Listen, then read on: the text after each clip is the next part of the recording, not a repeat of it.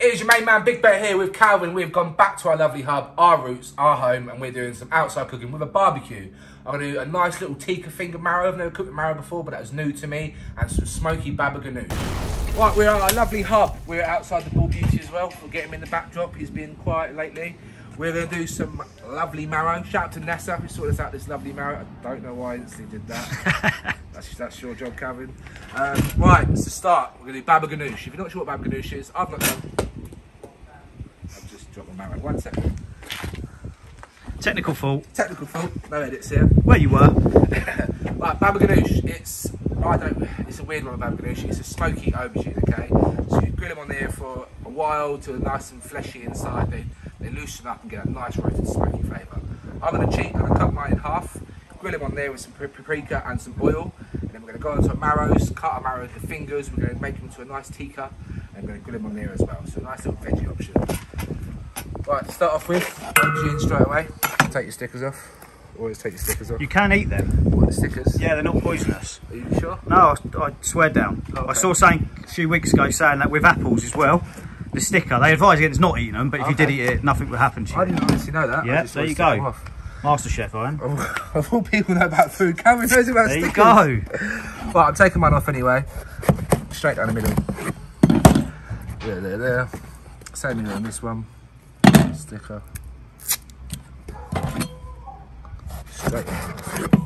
Alright, and all we're going to do now is just do 1, 2, and all of them. Just going to score them so that flesh melts a bit easier.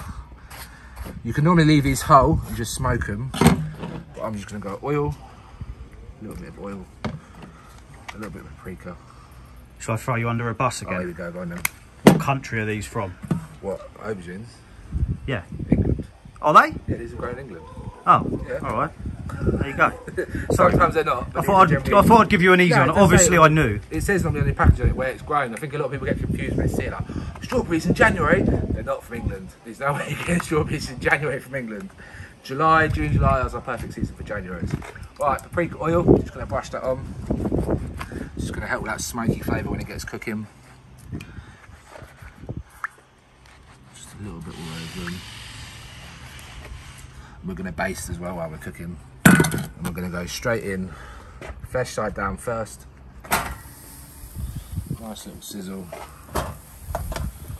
This is obviously Elliot's way of doing it. If there's any ways that you've got. Ways. Please, anyone at home, because it's probably my 3rd time making it. I used to make it in an old restaurant, but everyone does it differently. Like we say with cooking, we want to do it your way, our way. It's the best way for you. Can never stop learning. I learn every day. Yeah. I mean, sometimes I may look professional, but half the time I'm not. But this is my way of doing it. Any other way, let me know. I'm going to grill these now for about half hour, then we're going to pop back and we're going to turn our lovely marrow into some tikka fingers. Okay.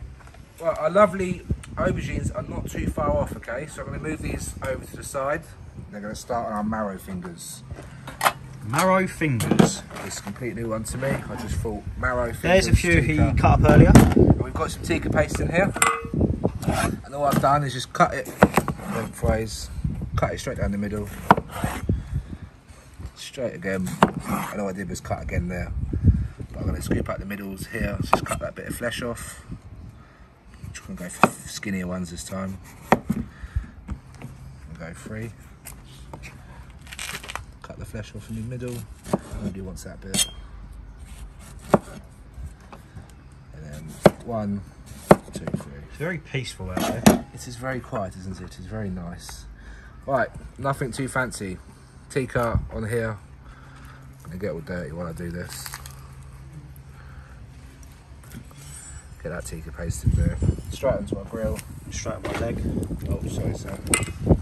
If you just leave a message with HR, they'll get back to you. Don't ever respond to me. Tikka again all over. We'll go for 5 or 6 little fingers. Just on here. I think it's a different way to cook with this. I've never done it.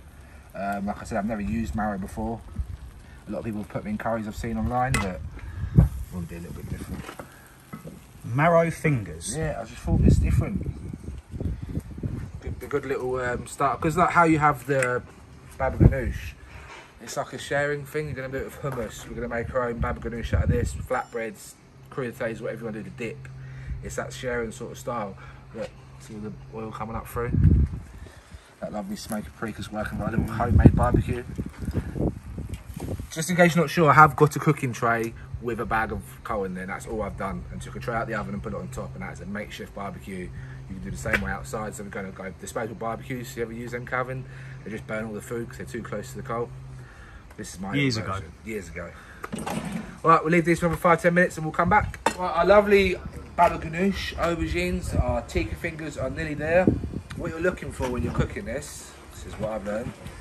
It needs to be able to pull, so you're going to put your spoon in. That's what you want. You want that flesh to curl out, and that's when you know you're ready to go. So just for my insides, I'm just going to get some garlic. Slice some garlic up. So the other way.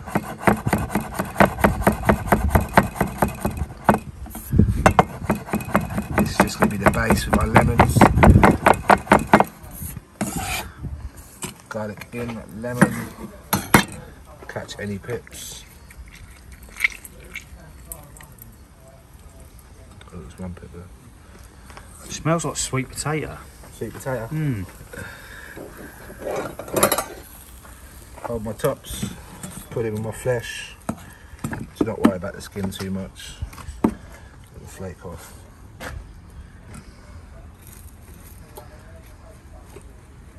This is hot. Be very careful when you do this because it is very hot.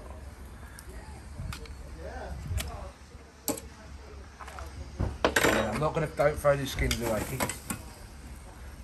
What happened? nothing, mate. Just my own myself. Let's keep that lovely flesh out.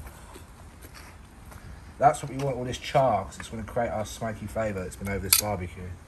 They're nearly there. Got some marks on there that we want. Aubergine. What do you call it? Aubergine eggplant? Aubergine? Yeah, it's always eggplant. Eggplant's the American thing, I'm sure. Right, we have got all our flesh out of our lovely aubergines, okay? I've given it a little mix. Our garlic's in there. Our lemon juice that we started with is in there. I'm going to take just a little dribble of our tahini paste. Give it that creamy tahini, that creamy sesame texture. Mix that without slapping it everywhere. I'm just going to use my marrow tikkas as my dip in. I'm going to push this off to the side. Here's our baba ganoush there. My little lemon wedge on top. Just got my tikka fingers scattered about. Nice colours, nice greens. That nice tikka paste is going to complement our baba ganoush. And all you're going to do is take your lemon up, squeeze it. That is a very strange dish. I think people should let us know. For sure, your way of doing it. We just tried marrow because we had it from lovely Nessa. You don't use it with pita breads or different ways of doing baba ganoush. Please show me yourself because I do not know. It's the third time cooking it. Usually in the food processor so it's nice and smooth or chunky and rustic. I've done it. So anyone at home, let me know your way of doing it or anything else you'd like to do with this dish.